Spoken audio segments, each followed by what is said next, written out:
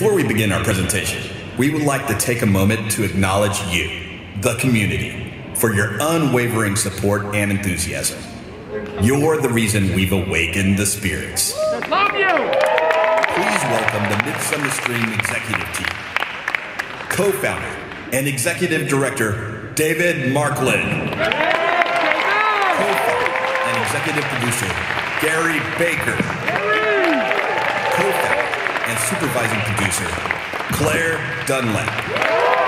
And co-founder and creative director, Rick West.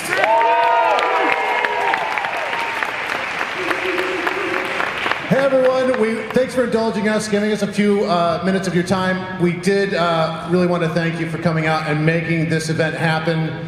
It's a very last second thing. We put it together in 2 months thinking that we couldn't do anything at all this summer. So thank you for coming out so much. And if you can, if you see anybody else wearing an orange shirt, please thank them. This is our crew that makes this entire event happen. Thank you. Oh my gosh, it is so amazing to see all of your faces. We'll sort of see all of your faces out there. But I can see it's such a great house. You guys have been such a tremendous group of people. We are so excited that we could get all these people together. Thank you for coming out. Thank you so much. Thank you to the White Bats, who are the life's blood of this event. And you guys are all so awesome. Thank you. Yeah. What are you throwing it to me? Again, thank you all for coming out. David and I got together at Denny's, of all places, when the COVID restrictions went down. And I said to David, I really think we need to do something in the way of a convention to thank all of you, the Halloween community, who has supported us for so many years with this event. So we put our heads together, and in about a month, I think we said, let's do it. So thank you again. Thank you for supporting us. And Rick, before you go in, sorry, I also want to thank the Pasadena Convention Center, because really the hardest part was finding some place to do it. As you can see, it's a gorgeous place. They really stepped up. They knew what we wanted to do, and they honestly, they bumped somebody else to make sure we could do this event. So. And hopefully none of them are here right now. This is a hell of a thing. Hello, everybody. We've missed you. It's emotional. We missed you guys, and we are here because you are here. You've never gone anywhere, and this is a huge step in the right direction. Yeah. The next stepping stone is in December. We will see you for season screenings. And then next summer we board the mothership in Long Beach for our 5th anniversary Midsummer Scream Show. Thank you. Thank you, thank you, thank you, thank you so much. We love you guys, and we would not be here literally without each and every one of you. Thank you. Thank you. There's also for season screenings, if y'all didn't see it on social media, there is a special code hidden somewhere around on the show floor, actually in the lobby area, so you can purchase your season screaming tickets today with no ticket fees. But you gotta find the code. The secret code is secret code is humbug. All capitals. We have a packed room. We're getting ready for Halloween Horror Nights. Thank you once again, and enjoy the panel.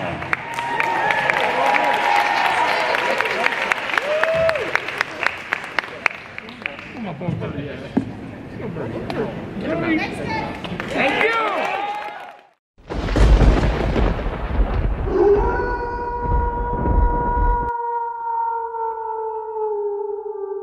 What is going on, ladies and gentlemen? Welcome back to the channel. I hope you guys enjoyed our week-long coverage of Awaken the Spirits. We had an amazing time at the convention, saw so many of our friends, So many great fans came up to us and took some pictures and just said hi and whatnot. So many great scare actors that we've interviewed in the past. We talked to, we ran into. It was a lot of fun. A lot of great cosplays, great celebrities that were there.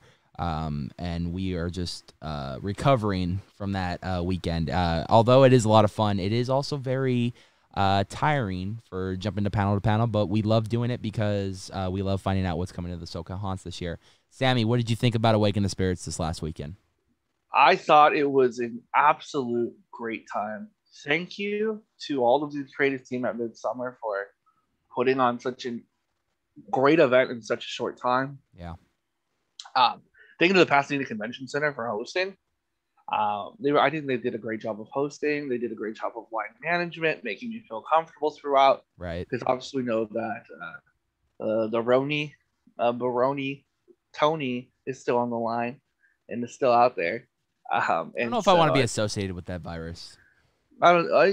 It's spelled with an I. It's not spelled with a Y. It's a different one. So I thought it was a good time. I really thought the Phantom VIP was well worth it. Got to get in there early and got to really enjoy the show floor. I love that they had 2 different floors. And so, I mean, I can't say enough great things. The panels were absolutely great. I mean, the only complaint I would have is, watching the skeleton intro for like the 50th time. If you know, you know. But our boy AJ made a nice little TikTok about it. Yeah. But otherwise, like I said, it was a really good time. It was good to see the community. It was great to see so many faces in person. Yeah. And it was nice to hang out with Tony too. Yeah, it's always a great time, man. We were fortunate enough to only be about 20 minutes up the freeway, the 210 freeway from the event. So it was smooth driving, going in, coming back. We were dead zombies by the end of every night, but we had enough energy to get up the next day and do the next day. So that was a lot of fun. I want to give a real special thank you. If you guys, obviously in the beginning of this video, we put out the thank you message that the Midsummer Scream team did at the beginning of the Horror Nights panel. And, it's going back to when we had Rick on the show a few months ago, talking about the event. We brought up the fact that that's one of our favorite things at Midsummer Scream every year is to see the team come out in the beginning of the show, at the end of the show, to just thank everyone, the fans and everything. And the big thing they kept saying was, none of this is possible without you guys. We thank you guys, the fans, for coming out and supporting us. In reality, though, as much as that is true, we thank the Midsummer Scream team because if it wasn't for them with their amazing ideas to bring conventions like this to life, we'd have no place to go to get together, to discover what's coming to the what's coming new for the haunt season, whether it be home haunts or the theme park haunts.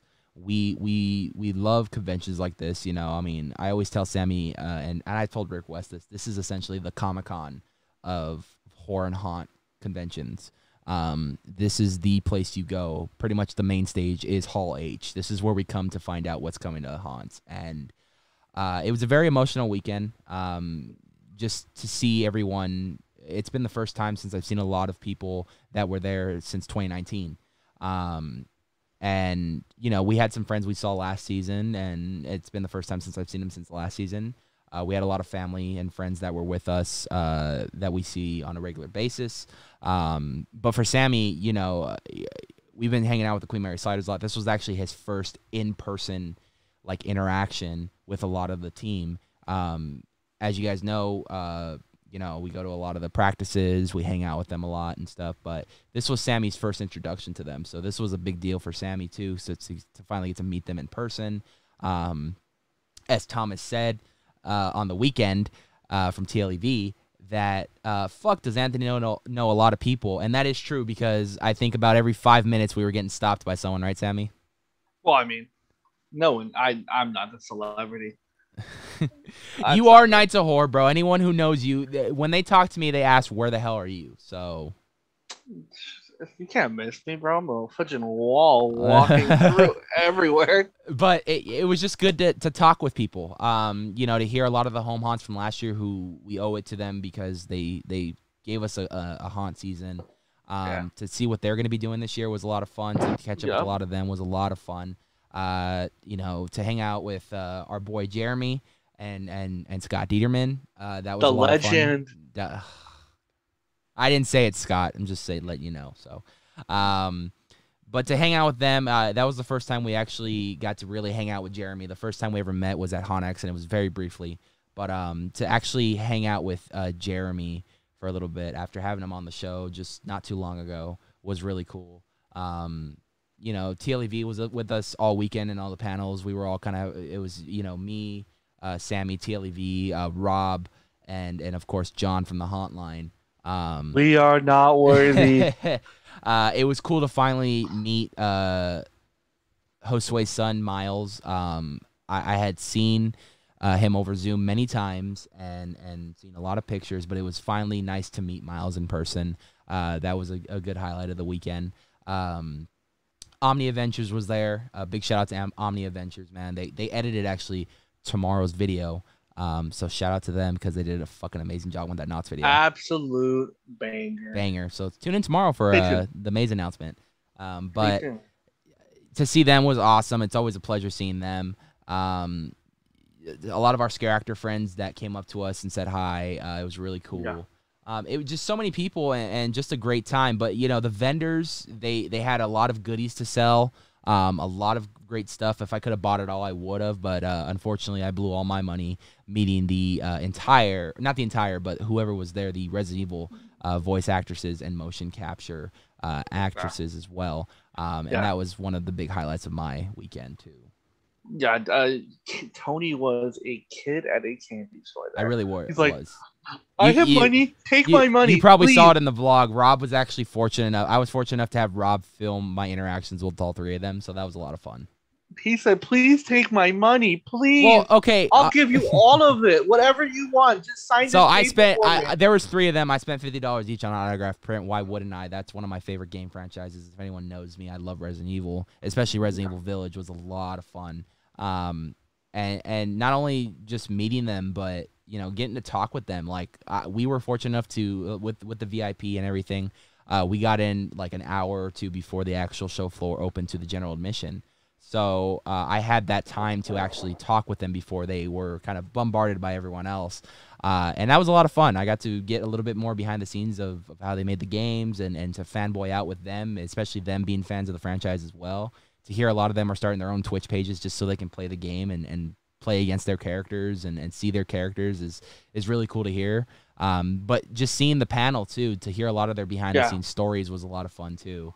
It was an emotional panel, too. It really was. There was a lot of emotions in that one as well. But I forgot the guy who hosted the panel. He did such a great job. Did a great job, yeah. I always look at those guys and say, like, one day I want to be a moderator for a panel. One day. Yeah, bro, but you wouldn't let anyone else talk if you were up there. You talk for like 6 hours. I would hold it back because I know it's a panel instead of a podcast, okay? Relax there, buddy. I would just ask the questions, okay? I'm just trying to rile you up. I think the biggest highlight for me, at least, and Sammy will tell about his highlights right now, but the biggest highlight this weekend for me was getting the opportunity to finally interview John Murdy. It's been something on my bucket list since starting this channel to do, and through the power of SoCal Exploring, I actually was able to do that, and Rob did an amazing job filming that, made sure the audio was crisp, and from what everyone has told me, that the interview came out awesome. I was really nervous doing that interview, and I thought I did a worse job, and then after watching it, I was like, I didn't sound as bad as I thought I did in my head. So that was good. You sounded a hell of a lot worse. I'm just kidding. Yeah, in my head, it sounded worse, dude, but like when I rewatched it, I was like, wow, this came out really good. I'm glad that it got good for footage for Scott, but that was a big highlight of my weekend to interview John Murdy. And of course, I cannot forget the interactions we had with John Cook, man. I mean, you know, you talk about the cookbook a lot on this show, and to have him kind of say hi to us and just to see him in person, man, it's like we're not worthy, dude. It's like we're not worthy. It's like seeing Ozzy Osbourne in concert, dude. It's just it's unreal. So yeah. What about your highlights, man? What'd you enjoy this weekend? Yeah, I really enjoyed using the restroom. It was a really good time. Real nice restroom. That nice AC, you know. No, the AC needed to be pumped up, except on the show floor. Showroom. No, in the freaking in the panel room. My God, you didn't want to leave that area. It still felt so nice in there. Panel room felt nice. Sammy could have took. He actually did. Could have took a good nap in there. I mean, I was dozing a little bit. You know, you get tired. You gotta take those quick 2-minute powers. A little power nap to get back up. Yeah, you know what I mean? It's a long day, especially with Tony, man. He everywhere. wants to be there at the butt crack of dawn, and he don't want to leave until the next day almost starts. I don't ever want to leave when those things go on, dude. The weekend goes by so fast. You should have seen him. We were walking to the car, and he's like just about crying. Man, I'm so sad. This is over. I truly was. I'll admit it. It's depression, post-convention depression hits fucking hard because you have such a great time, make so many memories over the weekend, and then like that, it's over. And I'm just like, man, like that's it. Like, can we do one more day at least? Just one more. That's why I'm excited for Midsummer Scream 3 days. 2022. 2022, 3 days, bro. Preview night, and then the freaking the actual show to go for the entire weekend with panels and everything. Should be a lot of fun.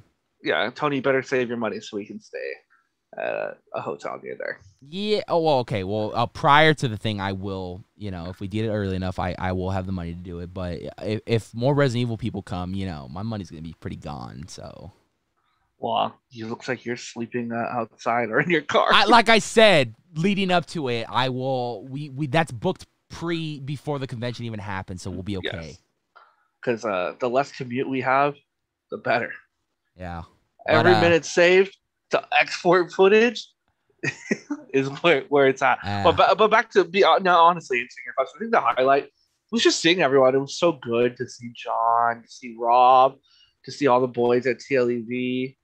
That was really good. Just to be there, to the excitement as the doors opened and when we got to walk through Pandora's box, and even though it was just a little it was still like, all right, cool, you know what I mean? It's like these little jitters, especially when you're going in there. What are we gonna get? It's like Rob said, that was just unlocking the damn lock, dude. Bro, we just put the key in, bro. We just put the key in. We haven't even move it. It's not even opened yet, bro. There was no movement. We just put the key in. Yeah. That was good. I mean, the show floor was great. There was so much to offer. Yes. Like you said, I wish I had more money to buy everything, and also I wish I didn't have to fly. So, you know, I have to obviously keep my buying to a minimum. But the panels were super great. It was. I loved that. You know, I know Rick. I'm pretty sure Rick had a pretty solid hand in this. I love that both days we got to show off the home haunts because, like as we've mentioned time and time again, 2020 could not happen without the home haunts. Yeah. And so we got to continue to show them love in 2021. So it was great to hear from like Pirates Cave or Corona Haunt, Drex Society, the Tunnel of Terror. Tunnel of Terror. There's so many great things. Yeah. To hear. I mean, I know Grey Phantom, bro. Grey Phantom. I know. We're up in the walk, baby. Yeah, Norwalk Haunt right there. I can't forget that one. That's literally right up the street from me. Yeah, definitely. That's my stomping grounds. Yeah. So I mean, it was just so good. There's just so, I mean, we can talk about how great it was, but we don't want to. You probably have seen it all week on the channel. We don't want to keep you here all night. But I think that's it. I mean, I think like Tony said as well, we're just looking forward to 2022. Right. I mean, we're gonna enjoy the haunt season. It's just beginning. Well, no, we have something coming up in December. That's going to give us a little haunt fix, too. Yeah, well, it's giving you a haunt fix. I don't... that's still TBA for me. Oh, yeah, you're still trying to figure that out. That's right. Yeah, Season Screamings. Season Screamings. That's going to be the next Midsummer event, so don't miss it. It's going to be a lot of fun. It's going to be a great if you want to get your haunt Christmas fix, that's how you... And if you need to do some Christmas shopping, because it's the week before Christmas, so... Yeah. What better place to do some Christmas shopping? Yeah, Tony's going to buy me something that he just doesn't know yet. Yeah, I mean... Sammy, Sammy spending all his money on Resident Sammy Evil. did promise me a Christmas or a birthday gift, and I never received that. So, Well, whose fault is that? It wasn't mine. I told you, hey, buddy, let's get it. It was a poster. I don't even know where I would hang it up though. Like I don't have any room to hang up any more posters. Bro, and then every time, bro, was walking to the show floor, hey, bro, you see something you like, let me know. I didn't know. Okay, to be fair though, I didn't know what the price range was, so I was like, everything I wanted was probably everything that I saw after we went back to go look at that was either 50 or over, and I was like, that's too much. I don't want him to spend that much. So that's why I never said anything. I mean, I'm just saying, if you want to give me the Misfits mask, not that one, but like the actual like rubber one. Well, it's not your gift has expired for this season. That's fucked. Okay. Well, I also just dropped like $600 in my bank account. Anyway, Midsummer Scream, thank you so much for putting on a fantastic event. Another great one in the books. It's events like these that brings the community together, and we love you guys for putting on events like these. And I know you guys always say, if it wasn't for us, these events wouldn't happen. But in reality, that is true. But in reality, if it wasn't for amazing, talented minds like your guys' to come up with such an idea, we would have no event to go to. So we really appreciate you guys putting on this event. We look forward to Season Screamings. We look forward to Midsummer Scream 2022. We cannot wait to go back and hang out with everyone. But until then, we just got to wait. So, Sammy, hit him with the outro. All right. If you like this video, drop a like below. If you want to see more videos like this, hit the notification bell. I thought I was going to whisper it on up. I thought you were going to go ASMR all the way. Oh, should I ASMR go back? No. All right. And if you want to see us on Twitter, hit us up at Knights of Horror.